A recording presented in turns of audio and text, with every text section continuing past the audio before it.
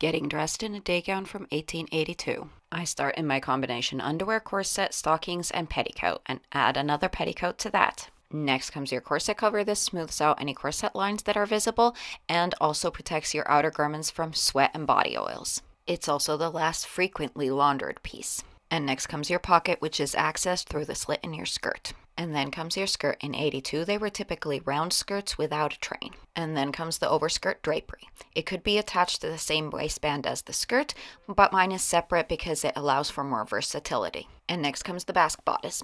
Mine is inspired by riding habits. Then a separate lace collar is added to add interest to the low neckline. This is just to show you the garment in better light. If I was for real staying outside, I would at least add a hat. 82 is the very last moment of the natural form era. At this point, bustles were already starting to come back. And this is visible in the wider skirts.